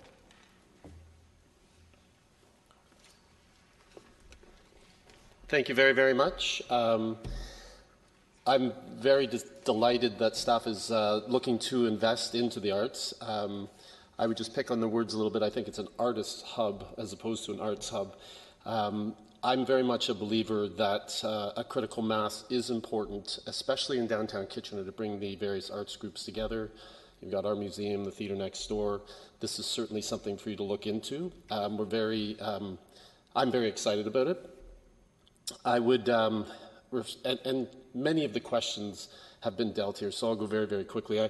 I would just urge that you not make an ad hoc decision because I think there is a much larger strategy in play here and a much larger vision that could impact the whole downtown core and a number of organizations. I really hope that you would ask how this decision could positively impact KWAG or the Symphony or the museum, because I think they're a part of this conversation. And an isolated decision could lead to another arts group underfunded and unsustainable, and that's, I think, the last thing we need. That's really it. The museum has 5 overarching strategies to become the cultural hub of southwestern Ontario, as stated. You've seen it here, and it's certainly stated on our website. We have certain metrics for that: attendance, out-of-town media, out-of-town visitors, and so on. And we take a world-reaching view at what we attempt to do, and I know that your decision will be a good one to help us get there. Thank you. Thank you. Can I have Ms. Algie come forward? Again, you have 5 minutes. I should have said that to David as well. You have 5 minutes to make your presentation. Sure. My name's Kay Algie. I'm here speaking on behalf of myself today. But I am really happy to see that the city is looking to use this building because it's a really important building, and as we know, empty heritage buildings are in danger of demolition by neglect. So I've been working with James Howe to get this as a doors open site, and thanks to the cooperation and huge work from Jim Edmondson from the city, who talked to dozens of people, and also Carl Kessler, the Doors Open coordinator. As you've heard, it will be open to the public on September the 17th. So in terms of the proposal that we're looking at today, I'd like to speak in support of option 2, the city retaining the building. I might not have said this a year ago, but I do think the city has really worked hard to come up with heritage best practices. And I think that it's already implemented a number of things that show that it will exercise good stewardship. And I think it's good for the city, the taxpayers, to be able to reap some of the benefits of having kept the building open so long. So let's turn it around and make some money out of it ourselves. But the point that concerns me a bit, and a number of you have alluded to this, I think there really are 2 questions here. Number 1 is, what are we going to do with 48 Ontario Street North? And number 2, how are we going to get an arts hub that people in this city want, if we want an arts hub? So there's like the arts hub, and there's 48 Ontario Street North. Now, if it turns out that those mesh, then it's a win-win situation. But I think they need to be looked at separately. From my point of view, I think the important thing is to retain and adaptively reuse the building. And I think there could be other ways to do this. I would prefer the city looked at that separately, left its options open. Maybe it could become partly an arts hub. Maybe it could lease out some of the other space. And alternatively, I think, as a number of you have said, the question of the arts hub deserves some investigation on its own. But all in all, I mean, it's really exciting to be here talking about what's going to happen with 48 Ontario Street North and also looking at an arts hub. So both things are great. I just would prefer if they were separated out. Thank you. So we have made our questions of staff. Do I have a move? Oh, I think Councillor Marsh, you said you wanted to move it? Okay. It's been moved by Councillor Marsh, and I'll open it up to comments. Mayor Voinovich. Well, thank you very much, and I will be supporting the recommendation in front of us, along with all of the input that I think various members of council have made around how the process needs to be adjusted in order to make sure we get the full breadth of understanding that we're hoping for out of the community consultation. I believe there is, as the last delegation pointed out, really two issues here. One is, the future of 48 Ontario, and one is the hub. And while in my mind, both of those, need to be looked at and addressed, and we want to make sure that we maintain the existing building and its historical aspects. I think we also want to make sure that if we're going forward with a hub, it's something that's going to meet the needs of the community in a meaningful way. I think we also need to be open to a variety of ideas that might come forward. I mean, I remember sitting around a previous Horseshoe where we thought the right answer for the center block and so on was to build the central library on that block. And it made sense for a whole number of reasons. But the community actually came back and said, slow down, no, we actually like the building we're in, and we'd like you to go back and figure out how to do a comprehensive overhaul of that building, and because it has a lot of qualities that we value. And so, we may get some of that coming through this process, as we look for ultimately the where we need to have a hub. I'm more than happy to be a strong advocate for the hub process, for the need of a hub, in terms of building the creative scene in Kitchener. But we need to hear from the community and make sure the community comes along with us as part of that process. And I think this consultation will allow that to happen. It's going to be great. We've got Engage KW now, our new software package, which does give people a lot of freedom to do it when it's convenient. They can do it at night. They can do it on the weekend. They can do it from, if they're going to their cottage up on Lake Huron, they can do it from there. And so I think some of our traditional timing concerns may be not a factor anymore as they have been in the past. So I'm looking forward to the next number of months, the input we're going to get, and ultimately the directions that we're going to go with this. Thank you. Councillor Ioannidis. Thank you, Chair Singh. I think it's been pretty clear that this property resonates really, really deep in our community. And I'm going to support the recommendation, but personally, I don't want to see this property leave city hands. I think we need to walk the talk. We've been talking about, heritage buildings. I think they should be owned by the city. I think we put a lot of restrictions on private individuals, and I think we should be able to do the same on ourselves and not just sell the property to someone else and then impose those restrictions on them. So with that, I think as far as the arts hub, I think with this community, with the community engagement, I think it'll be pretty, again, crystal clear from all the other community engagements that there is an arts hub. But what I really hope we can see is get a little definitive answer of what people want in this property to see, because I personally do not want to see it sold. Thank you. Councilor Fernandez. So I think one of the pieces, as I was listening to everybody, that maybe I should have asked our staff is to define what an arts hub is. What does that mean? You know, is it a variety of performers? Is it physical art like painting, pottery? Is it written word? Is it music? So I think that that's one of the things that might be missing, and I apologize that I didn't ask that question, but it was really just in listening to what everybody else was saying that it sort of came to that conclusion. And, you know, I don't know if it's too late in the game, but maybe that should be what one of your opening statements is what do you see as an arts hub, or should we call it a performance space? I think we really have to have an understanding what that's going to be. I'm always supportive of preserving heritage. How that looks and what does that mean and what's the cost going to be is another whole other component to this discussion. And you know, if we find out that through this engagement that people are saying, well, it's a lovely old building, but I would never want to perform in there, or I would never want to practice in there, or I would never want to do cultural activities in there, then we're still stuck holding on to a building. We have to find a purpose for that.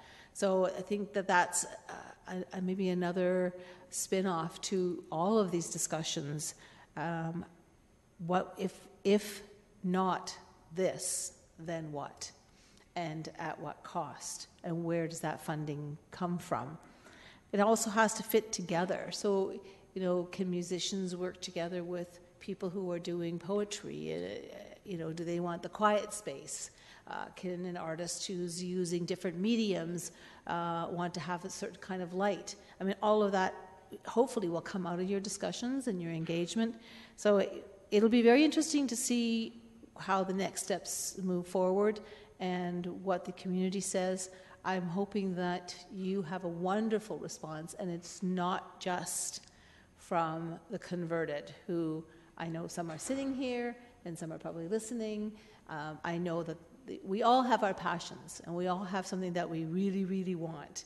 And I know for some of you, this is what you really, really want, but I think we also have to take a look at what the rest of the community wants too. Thank you. Councillor Etherington. Through you, Mr. Chair. First off, I'd remind Council that, excuse me, this involves only permission to move ahead with community engagement to measure support for one of these various options. It's not for approval of any of those options. I would absolutely support that type of community engagement, and because I very much believe we should preserve a few remaining heritage buildings, I would support it. When it comes to the time, I would support option 2. I want to preserve the Legion building and retain the ownership, city ownership, and lease it out as an arts and culture centre. I'm convinced that to do so would provide an excellent ongoing addition to the downtown and a valuable resource that would increase the vibrancy of our core. I'd be very much against selling the heritage building and doubt that any developer would be interested in buying a heritage building and leasing it back to the city in the form of in any form of arts and culture use. The only other comment I would make is that I think other cities have already experienced the economic vitality and spin-off advantages, some of them economic, to having a bustling arts community in municipal cores, and we have the opportunity to do exactly that, to do the same, probably in a much better way. And Mr. Chair, I would ask you, I had a comment on the amendment. Should I make that now? Or yes, sure. Yep. My comment on the amendment is that this proposed amendment would be a leading question And the whole point of this exercise is to get some type of answer on this arts culture question.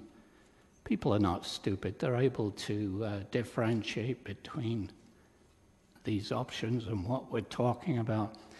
And I think it's up to this council to have the gumption to establish some form of centre and not undermine that intent. We've been looking at this, has been said, for 20 years.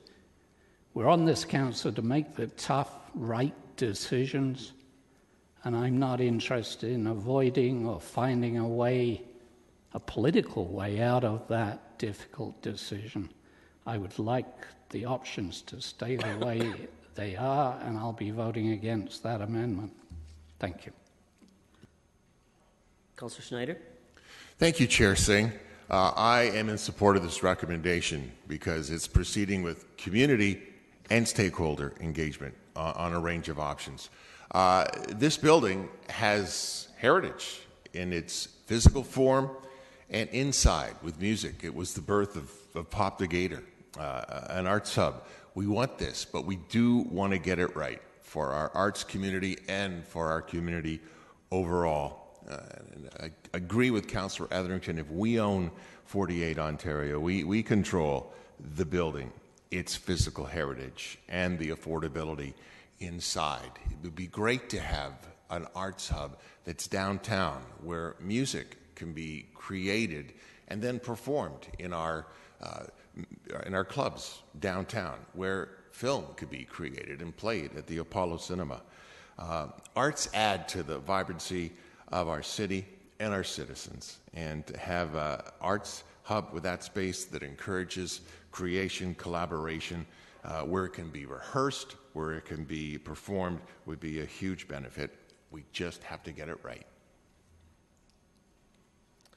Councillor Davey. Thank you, Chair Singh. I've put some thought into this, and I'm going to support the amendment, but I'm not actually going to support the main motion.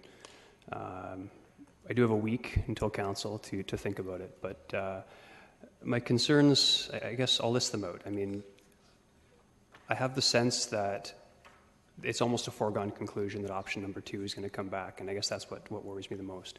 So first I want to deal with 48 Ontario Street and the heritage aspect. I agree with my fellow members of council. Absolutely, it's a heritage building, and absolutely it should be protected, and frankly, I don't even understand why it's not designated now. It's only listed. It should be designated. What I don't agree with is the notion that actually concerns me that, reading between the lines, that a heritage building is at risk unless it's under government ownership. I don't believe that, and I think it's a scary prospect for the residents and taxpayers of the City of Kitchener. I've been in several heritage buildings that were under private ownership that were very well maintained, and I don't see why 48 Ontario should be any different. On to the art side of it. Do we need a hub? I think there's still some confusion between hub and performing arts space. My understanding is more the performing arts space than the hub idea. I think that's an absolute need. I get that. We've heard it time and time again. I don't think we even need to ask the question of the broader community because it is a need. The question is whether this is the right space, whether it's the most affordable option, whether it's what the community really needs at 48 Ontario. And I don't think that this engagement is putting all the options on the table. I do have concerns, for example, that the Centre in the Square has a studio space that's larger than the Registry Theatre that's criminally underutilized because it's too expensive to run, so it remains dark much of the time. I get that there's factors in there that are beyond our control in some sense, but I think we need to go back to I don't think the community is going to accept that. At the same time, in terms of arts investment, I've said in the past, and I'll say it again, I'm comfortable as a member of council having Kitchener among the leaders in 2-tier municipalities in terms of dollar per capita funding for arts and culture. I've said it before, and I'm sticking to that. Unfortunately, we don't have clear numbers on that and where we are, but my sense is that we are among the leaders already. Just this past budget, we've committed an extra $600,000 to the Centre in the Square. 350 of that is permanent, 250 is transitional, but we're not sure how long that's going to last. We know the KW Symphony isn't exactly in the strongest financial shape. We heard from Mr. Marskel from the museum, that obviously the museum is struggling, is underfunded. We know the KW Art Gallery, whenever you see a presentation there, they're concerned about costs and funding. And I have very serious concerns about the prospect of opening a new arts-related cultural space when I'm not completely confident in our ability to fund the ones that we have going forward. So I think we need more clear options, and I think we need an alternative option on the table before I move forward with this. So as I said, I'm going to consider it between now and the next council meeting, but at this point I won't be able to support it. Councillor Galway-Seelock? Yeah, I want to say that on principle, I support the majority of what's moving forward. Is there no way that the implication that I'm trying to find a political way out have any fact behind it? We need to look at this holistically. And if we're going to the community, we need to look at it from a perspective of answering these questions.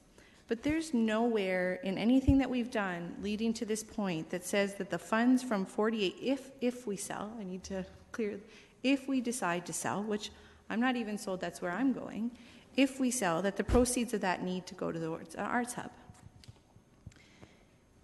Politically, what we need to do, if and when we are all convinced that the Arts Hub is needed in the community, which I've sat on the Arts and Culture Advisory Committee for a number of years, and I've heard it through Culture Plan 1 and Culture Plan 2, so I know the need is there, then politically we need to make it happen whether or not we sell this building or not, and we need to find the money to do it. It doesn't mean that the proceeds of 48 Ontario Street, if we sell it, need to go towards this project. I also am not going to sit here and say that that building is suited for the arts community, because maybe it's not, and that's why we need this process. Because why are we going to spend money and put it into a building that doesn't meet their needs? That's why we need to figure out, does this actually work? So I'm not going to give my opinion on what it is. I've heard from the community that we need an arts hub, but we've linked these two together somehow, and I agree that we probably should have kept them separate. But we're moving forward. I'm looking forward to hearing back from the consultation about what we need in our arts hub and what we're going to do with 48 Ontario Street. And therefore, that's why I'm bringing my amendment forward to just say, take out the second part of option number 1 and just leave it at the development, basically to sell it. But through the public consultation, ask the community, should we use those proceeds if we sell it to go towards this arts hub? And I don't think that that's finding a political way out. I think it's asking a good question of the community, trying to do it all at once. And I think politically, we'll find a way out if we want to, but we'll also find a way to do it if we really want to do it. I'm totally supportive of moving forward with this public consultation, and I think that if we're going to have an arts hub, there may be other strategic properties or other funding mechanisms we can find to do that. It doesn't have to be tied to 48 Ontario Street. That's why I'm bringing my amendment forward. I've written it out. It might help people. It might not. And again, the amendment is breaking option 1 into 2 parts.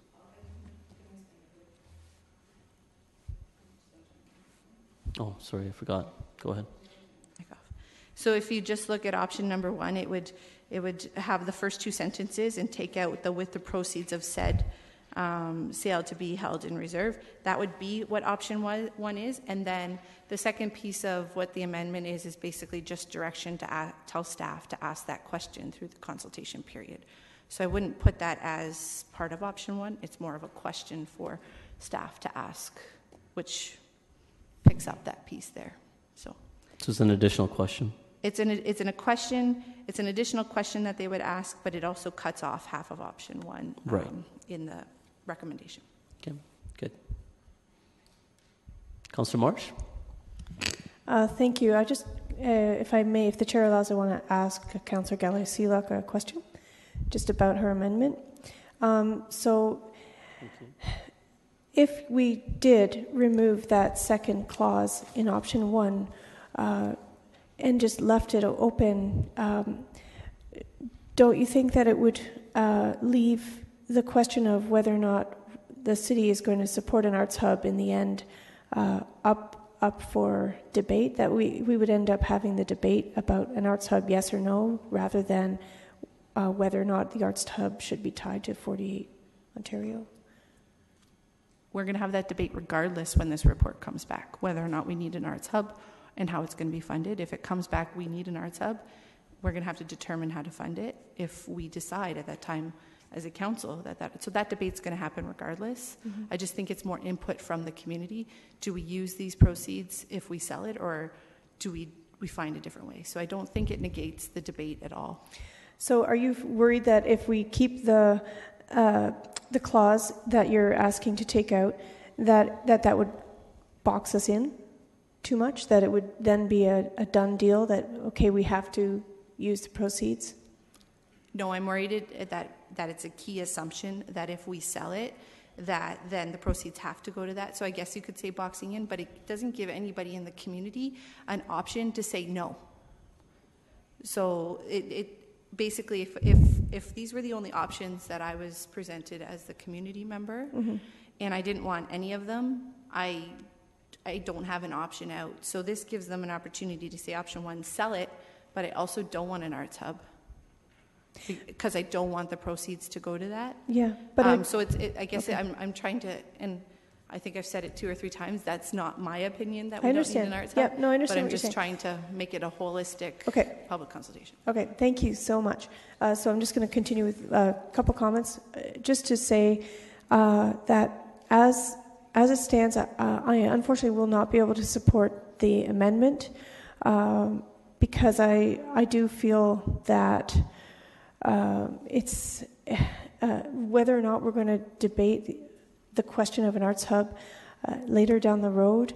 I am confident that the style of consultation that staff is going forward with is very much qualitative, including the online survey. It provides an option for comments, and I feel confident that the community members who are against an arts hub outright would be able to provide that feedback in the form of comment, or in the form of conversation, or in the form of dialogue in a stakeholder lab, or anything else. So that's why I do think that we need to demonstrate in this initiative that we are interested to support the arts community one way or another.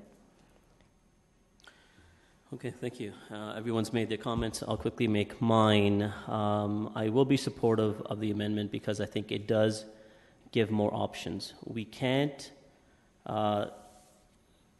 give limiting options to our citizens, and especially because we're not only posing this question to our stakeholders community within the arts that are vested and well aware of what the issues at hand are.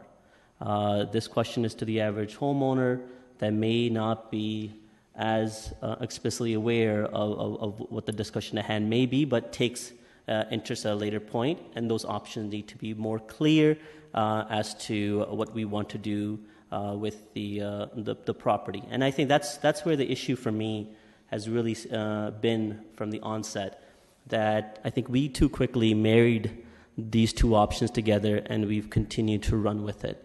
I hold a lot of high regard with staff approach and the recommendations that staff do put forward, but I'm reluctant to say on this one, I think we got the approach backward.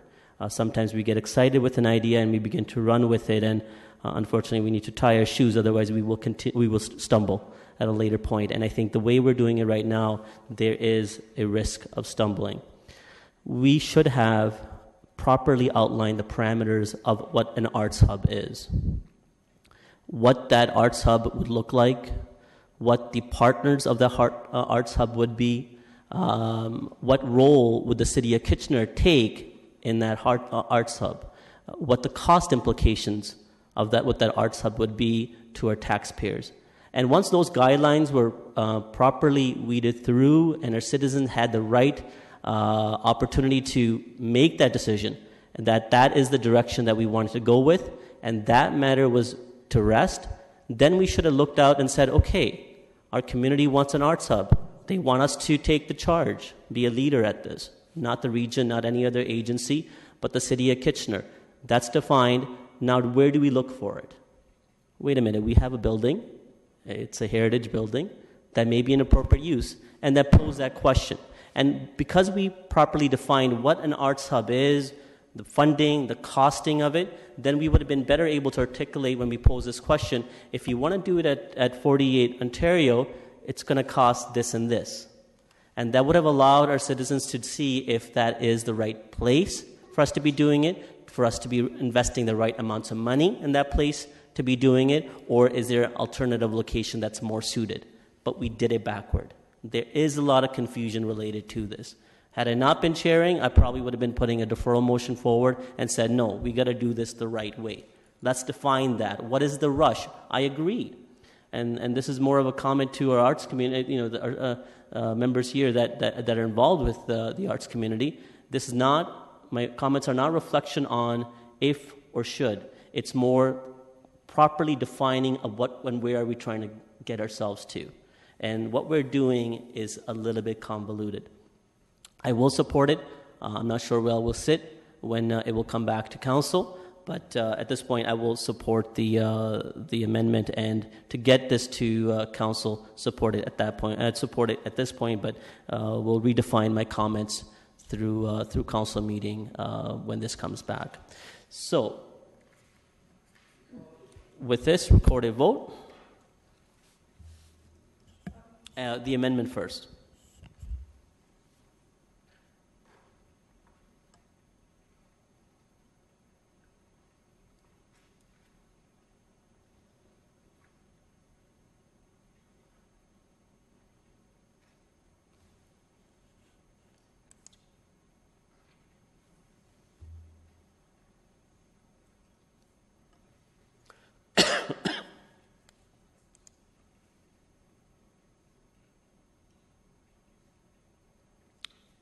All those in favor?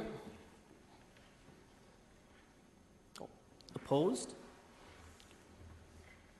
And the amendment carries. And as amended, the recommendation, moved by Councillor Marsh, and this recorded vote as well, I'm assuming.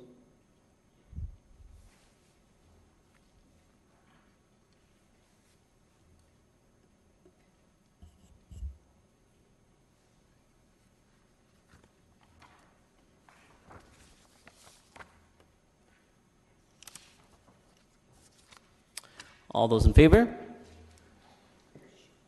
Opposed? Can we redo it, please? That's okay. It happens.